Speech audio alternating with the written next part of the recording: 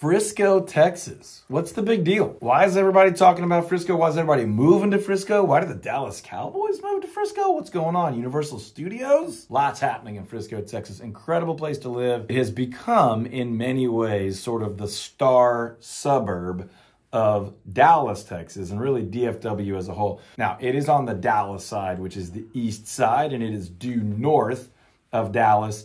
And really, in many ways, it's only technically a suburb because it has become its own fully self-sufficient employment center, and it has all the things. We'll get into that as we make our way through the video. But Frisco, Texas, my friends, is not the Frisco, Texas of 10 or 20 years ago. It is fully grown up and continuing to grow. 20, 30 years ago, Frisco was a smaller suburb to the north where people would live to commute down into Dallas or over into Fort Worth, maybe. It has very much become the center of attention. There's obviously a lot of other things happening in the Dallas-Fort Worth area, but it has become the rapidly expanding kind of full spectrum community. Big skyscrapers as well as great local restaurants and some amazing attractions like a new coming soon Universal theme park. Got the Dallas Cowboys making their headquarters up there. You've got the Frisco Rough Riders minor league team. You have the Dallas Stars hockey team with a presence up there. You've got big retail.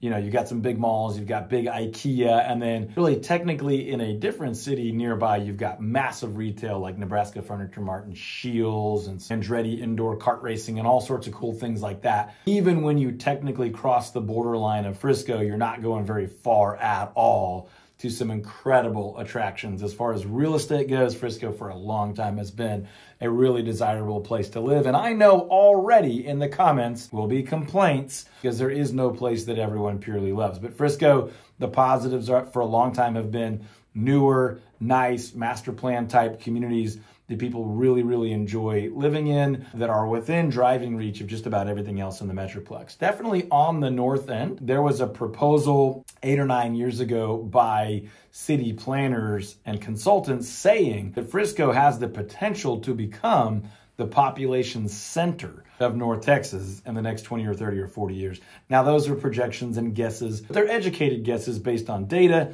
and growth, and Frisco is growing like crazy. At one time, it was the small edge of the Metroplex. Now you're looking at high schools being built almost every 2 or 3 years to scale for the growth. Rapid expansion. You're looking at seeing sort of the beginning of the end of available land in Frisco. There's still plenty of land, not nearly what there was. And now there are those communities where people are moving to commute to Frisco from further out north, east, and west. So you're seeing areas like Prosper and other areas being built out on the edge of Frisco, where Frisco was the edge of the Dallas growth. Now, location-wise, you're definitely to the north and east of the Metroplex as a whole, pretty much due north of Dallas. But because of the highways and the development and the growth of the highway systems there, you really still can get just about anywhere within a reasonable travel time. And that includes airports, hospitals, hotels, all the professional sports and things like that that a city like Dallas offers. You can reach all those things certainly within an hour from Frisco. Now, here come the comments, because in horrible traffic, yes,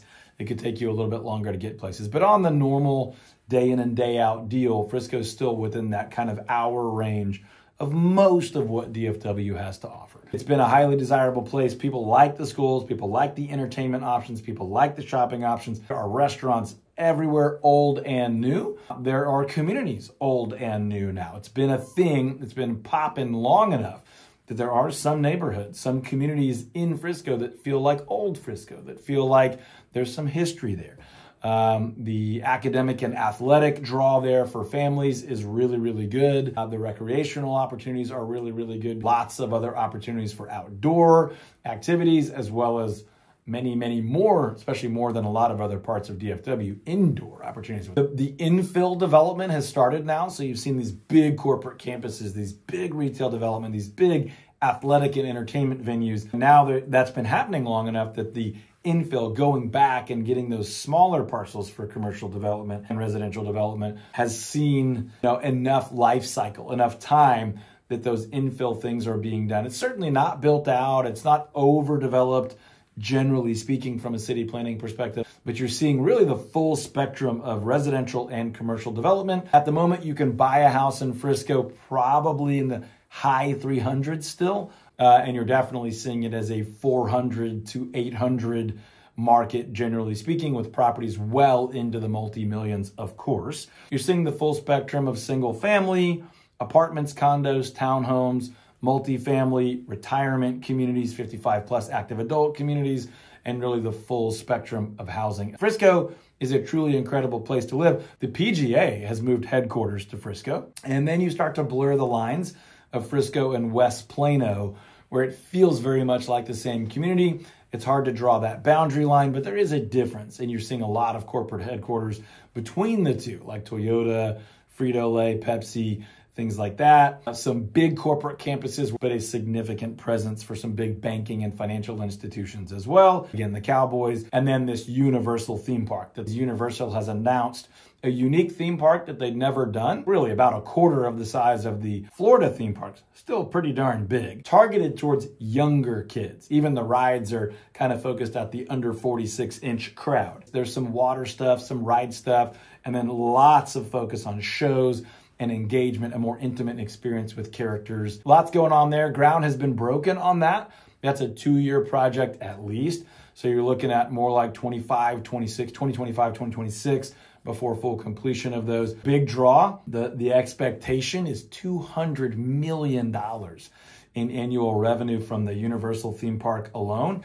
And for the next couple of years, thousands of jobs just from the construction being created, not counting the peripheral businesses and hotels and Airbnbs and restaurants and all those things that will kind of come along with. Back to the PGA, some really cool resorts have been developed and are continuing to be developed, as well as the residential development that comes with new golf courses and an attraction of jobs and vacations and things like that will come there. Billions and billions of dollars of continued development of restaurants, multifamily, single family, retail, car dealerships, entertainment venues, the arts, and additional expansion happening in Frisco right now and beyond. I could keep going for hours and hours and hours most likely, but Frisco is blowing up. There is the idea that it could really be the center of growth as growth expands in every direction. So Frisco is happening, people. You may be evaluating Frisco as a potential move for your company or your family. Let us know. We help people buy and sell real estate in and around Frisco all day, every day, as well as people consider moving their businesses and their employees and opportunities as well as nonprofits. So let us know if we can help you with that. Frisco is an incredible place to live and work, as well as the surrounding areas, like we referenced earlier. Some people are moving around the area to commute to and live in and play in Frisco, Texas. Let us know what we missed in the comments, what you love about Frisco, what other people need to know. Maybe we'll shoot another video. We can engage with you offline about buying or selling real estate or making a move to the area. And of course, check out the other videos on this channel about Frisco and the other surrounding communities. We'll catch you on the next one.